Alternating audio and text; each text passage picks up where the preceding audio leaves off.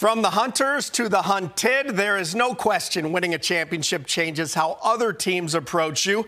Just one of the great problems to have when you take home a title. The Rail Yard Dawgs are hard at work in training camp. 11 players from that title team return, with the possibility of more as some of last year's talent currently in ECHL training camps.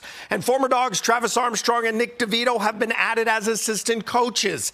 That said, the Dawgs are coming off the franchise's first SPHL President's Cup title.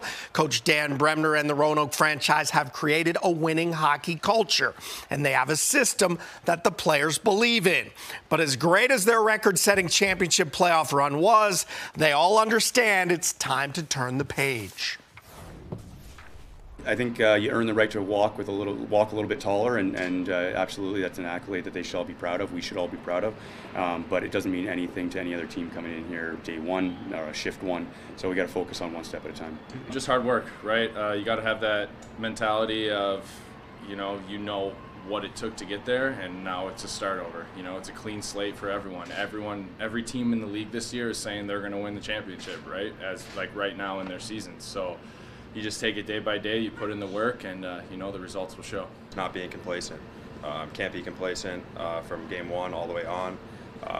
We know what it takes, obviously, so we have to be ready to go every game.